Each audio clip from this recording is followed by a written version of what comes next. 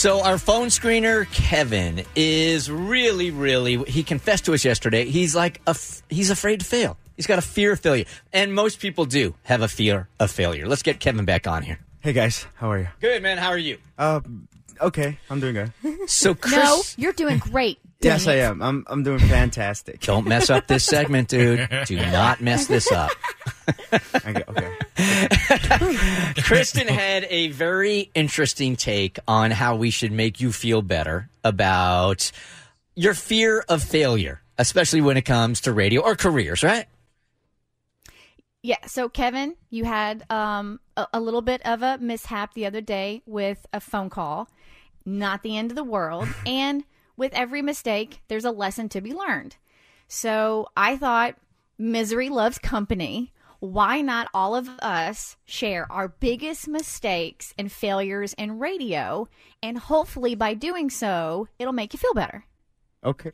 Yeah. Okay.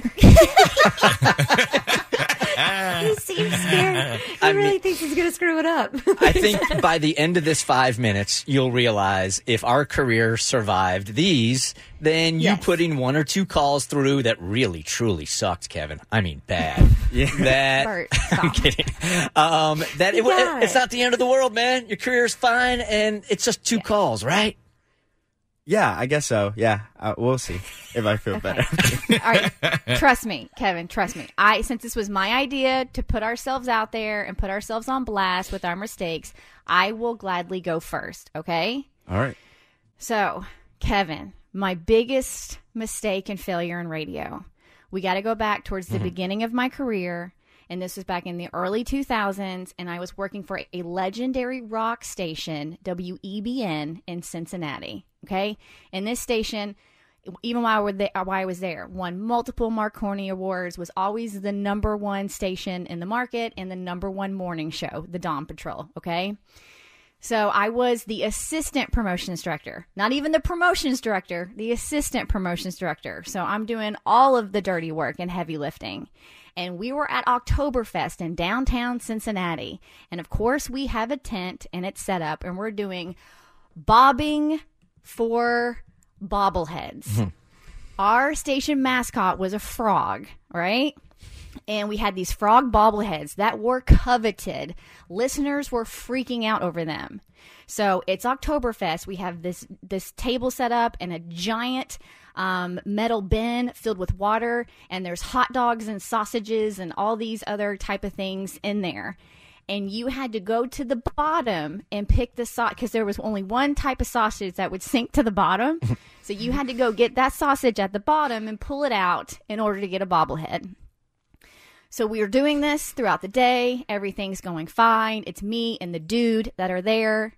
And this one guy comes up, and he grabs a hold of the table, and he goes in to bob for his bratwurst to get his bobblehead, and the table collapses. And bratwurst and hot dogs go everywhere. Water goes everywhere. He's on the ground. And then he stands up and he looks at me and he goes, "I think something happened." The table had cut off half his finger. Oh, God. Oh, and it's just on the ground with all the hot dogs? Exactly. No we couldn't find way. it. Is this true? Yes, we couldn't find it. I remember this story. We couldn't find it because there was little hot dog pieces everywhere, and we didn't know which one was the finger. His finger looked like a sausage.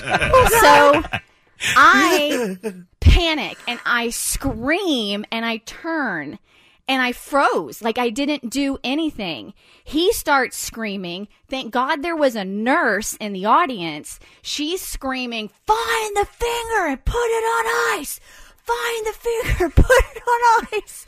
So then this little golf cart ambulance comes up, takes him and his girlfriend, and they found the piece of the finger, and they put it on ice.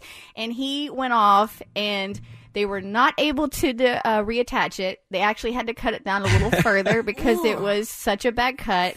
And multiple lawyers were involved with the company, and there was a settlement. Even though I did have him sign a waiver, that didn't hold up, and I lost the company a significant amount of money. Why would you go first with that stuff? No one's topping that. There's an amputation Come on. involved. What are we supposed to do now? You were clearly the main event. Like, why would you do that? Hey, I mean, who's going next? I wanted to make him feel better. That was my biggest mistake in radio. Now I feel like I gotta make something up. Look, this wasn't my biggest mistake, but it was my latest mistake, and it just happened last week. So, Kevin, I needlessly brought up a political conversation on the Bert Show. And when I did that, there were vibrations through the network, man. It was needless. It was divisive. I spent the day on the phone with our program director, our general manager, the guy that runs all the top 40 stations. There was a memo set out to the entire company, and I had to call market 143 and get on the phone with the program director. And this is such a small town. The program director, I'm guessing, is also like the sheriff, and he's also like the town barber, and he's probably running pump number 2 in this town. And I had to get my ass chewed by this guy for half an hour because he didn't feel like that was the kind of material that he wanted on his radio station. And dude, that was just last week, and we're probably going to lose that affiliate. I'd be surprised actually if we're on right now. So it'll happen every week. Tavi, what do you got? We were just supposed to bring like our top one or a list. Just one. We just need one example, Davi. Yeah, we're all just trying to get out of it because Kristen's was so good. I mean, if we're being honest, I think I have more cease and desist filed against me than anyone else on the show right now. I might be wrong, but I doubt it. Badge of honor. Badge of honor. I will not confirm or deny that. And I'm not going to go into why. Because legally you can't. It's not ceasing and desisting. What you got? Oh, man, I try to forget most of them. I've made so many. But the one I think that comes to mind that I remember being most embarrassed by happened immediately. Like, it happened so fast. And it was when I got the job. I was so excited that the first thing I did was go on Instagram and post a picture telling everyone, hey, I did a thing. I got a job.